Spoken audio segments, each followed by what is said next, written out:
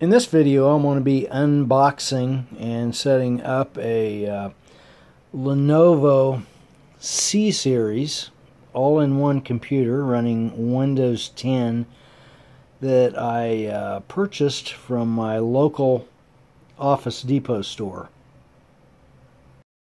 So I've cut the top of the box open, and so reaching in here, you can see this is obviously the power brick.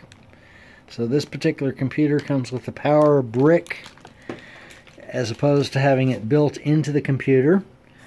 Let's see, this would be the keyboard. So we'll set it down right here. And what else is down in there? Okay, I'll go ahead. Well, I'm going to have to set this down, it looks like. So I have removed the contents of the box, and so we have obviously it's a wired mouse right there if I aim the camera properly, and then this is part of the base that holds the thing up, and then the rest of the unit is contained right here in this foam packing material. And right here, attached obviously to the bottom of the unit, is a piece of metal that forms part of the base that attaches, that attaches to this, and that's what holds the thing up. So the next step is to remove the rest of the packaging and start setting the thing up. Okay, so here is the unit with the packing material removed, as well as the base attached. It's a very solid metal base that is easily attached with two screws that are they're more like little bolts that are set up in such a way that they can be hand tightened. So no tools are actually required, although you could use a screwdriver. And so now we'll come around, and if the light is good enough, you can see the back of the unit back here. And of course down there is where we have some USB ports, an Ethernet port, etc. And on the side, this unit does have, I believe it has an HDMI port, as well as SD card reader, and audio in and out ports. And then this unit also does come with a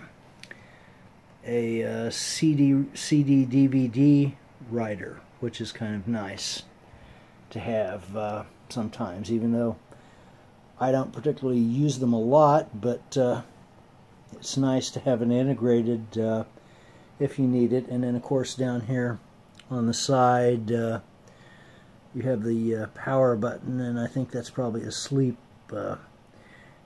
maybe a sleep button on there as well. So I've moved the computer into where I'm going to be using it. And I've got everything hooked up, I believe. So I'm going to be powering it on here for the first time. So we'll turn it on and see what steps it'll probably take me through. Okay, so the light there came on. Okay, well the phone rang while I was right after I turned this on, and so it got interrupted, but the screen came up very quickly, and I've been on the phone ever since. So let's see.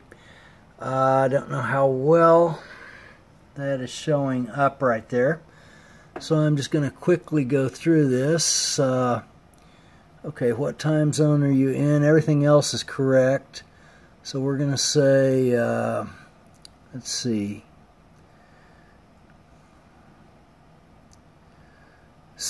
okay, Mountain Time, Central Time, U.S. and Canada. Okay, so next. It's thinking. Okay, terms of service. Okay, accept.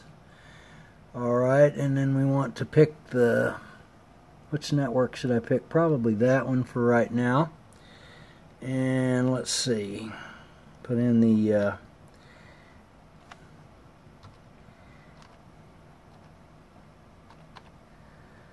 password for the router. Okay. Oops, I didn't get it right. Let's try that again.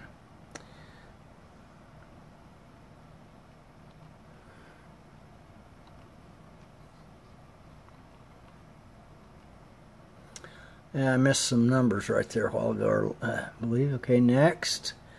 Okay, verifying and connecting. Okay, get going fast. Let's see, use express settings. Just a moment.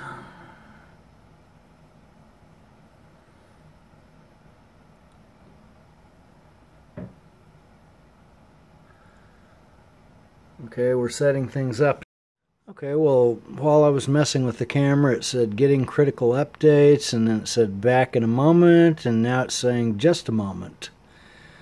So, not sure what's going on. I think it probably retrieved something from the internet. But, there we go, blank again. And we'll, okay, Lenovo, so it's obviously it downloaded something from the internet, and now it's in the process of restarting and probably applying those express settings that I chose.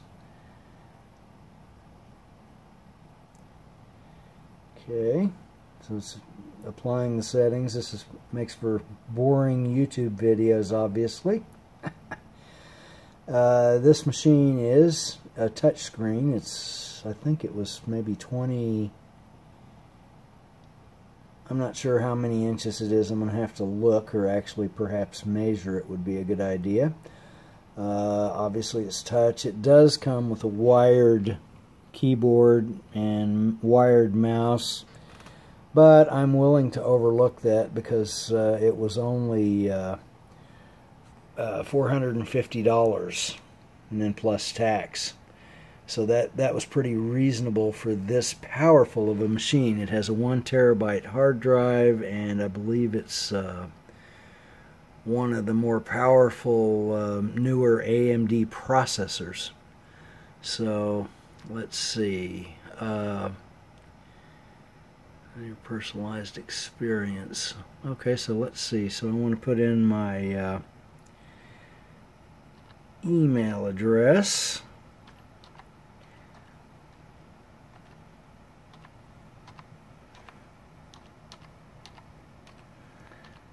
Okay,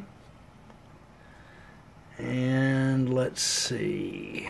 Okay,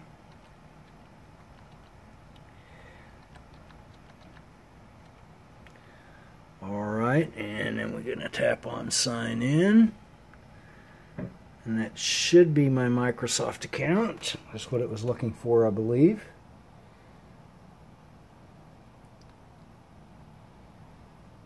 Okay, set up a pin. Password, you'll love it. Okay, so let's go ahead and do that. Set up a pin. So let's see.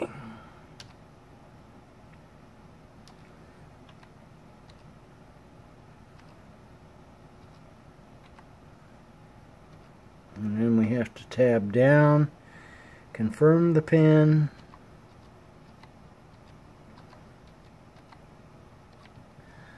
And then tap on OK. And it's setting up a PIN.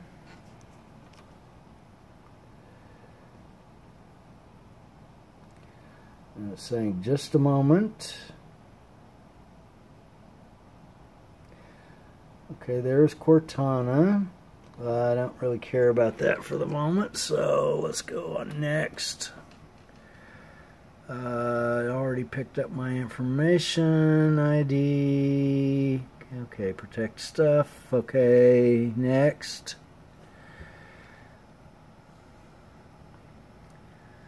So I'm already signed in with, I have a Windows 10 on a Microsoft Surface Pro 3 that came with Windows 10 that I recently got.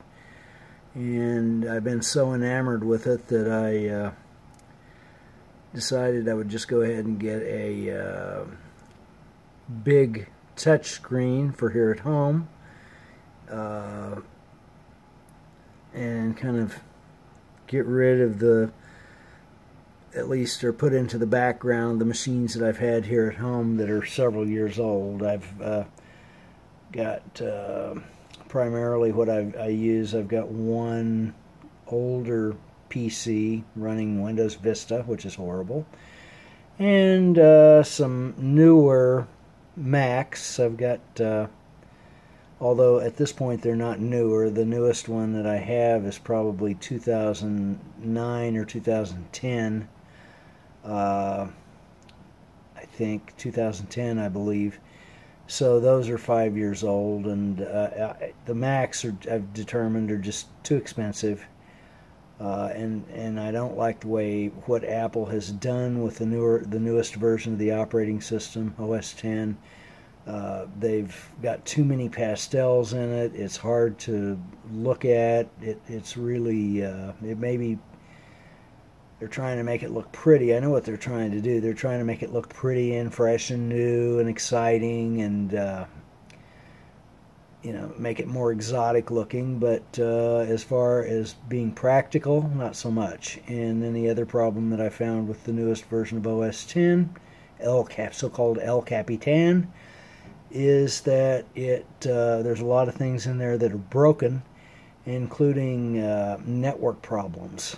I was having a terrible time keeping the machine attached to a network-attached storage device, Western Digital MyCloud, that normally is just 100% reliable, always shows up on every device, including the prior versions of OS 10, but all of a sudden with El Capitan, it keeps losing contact with that network-attached storage drive, including, you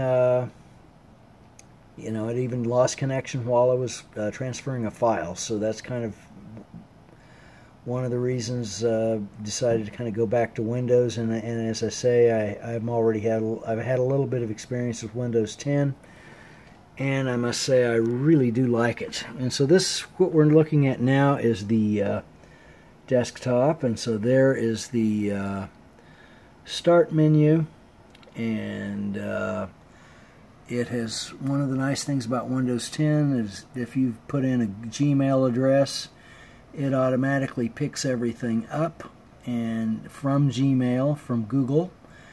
And so I've already, because of that, I've got my Google Contacts syncing to the right to the computer, right to Windows 10, and there we go. We got an update is being installed. OneDrive is being updated to the latest. So at this point, I'm going to let this machine just kind of run whatever updates it needs to run, and it looks big and beautiful. Really nice machine, touchscreen, seems very fast. As I said, 1 terabyte hard drive, all from Office Depot for the very reasonable sum of $449, and then of course plus tax. So that is kind of the unboxing and a quick setup of Lenovo C series all-in-one desktop machine. Okay, well, I thought the video was over, but I wanted to make a little addendum. Right now I'm downloading some stuff from the internet. So in the meantime, I decided to check out the most important app in every copy of Windows, and this has been true for years and years. And of course, what am I talking about? Solitaire. So they've got all these different versions of Solitaire. And so I'll just show you the Klondike version, and I already know how to play it, so do not show this again. And so that's very similar to what people have known and loved in Windows for probably 25 years or more. So the most important application ever in Windows. I'm sure many people are familiar with this.